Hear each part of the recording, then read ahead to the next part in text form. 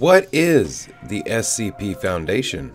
The SCP Foundation was launched January 19th, 2008. It is a fictional organization documented by the web-based collection fiction project of the same name. Within the website's fictional settings, the SCP Foundation is responsible for locating and containing individuals, entities, locations, and objects that violate natural law. The real-world website is community-based and includes elements of many genres such as horror, science fiction, and urban fantasy.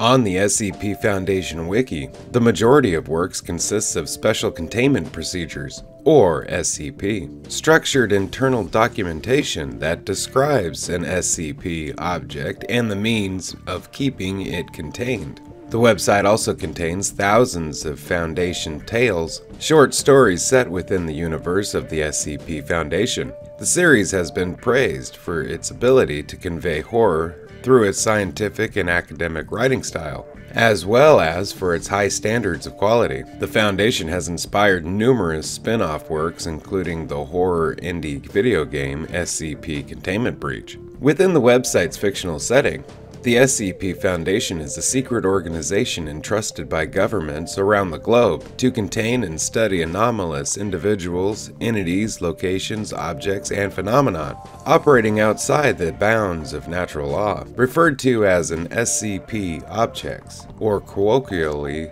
as SCPs or SCIPs. If left uncontained, the objects would pose a direct threat to human life and humanity's perception of reality and normalcy. The existence of SCPs is withheld from the public to prevent mass panic and to allow human civilization to function normally.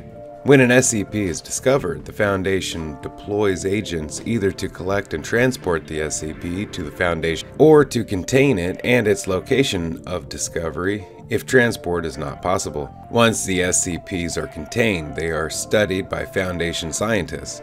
Test subjects acquired by the Foundation, referred to as D-Class, are used to interact with dangerous SCPs. Due to the danger posed by those SCPs and the expendability of the D-Class, the SCP Foundation maintains documentation for all of the SCPs in custody, which can include or link related reports and files.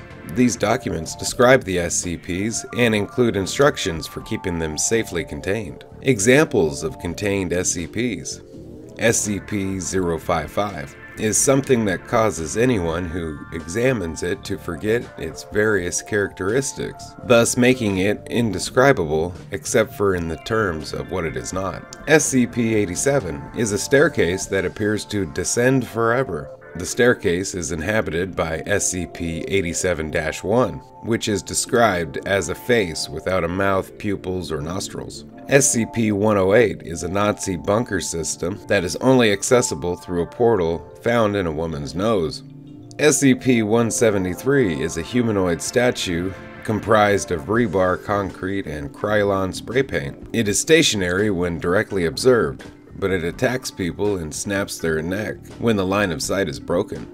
It is extremely fast, to the point where it can move multiple meters while the observer is blinking. Frequently used object classes include safe, SCPs that are understood enough to be reliably contained; elusive, SCPs that are either not understood enough to reliably contain or behave in an unpredictable manner; Keter, SCPs that cannot be fully contained or require overtly complex and elaborate procedures to contain; Thaumiel, SCPs used to contain other SCPs or are beneficial to the Foundation; Explained, SCPs whose anomalous effects can be fully explained by conventional science; and Neutralized, SCPs that are either destroyed or cease anomalous behavior.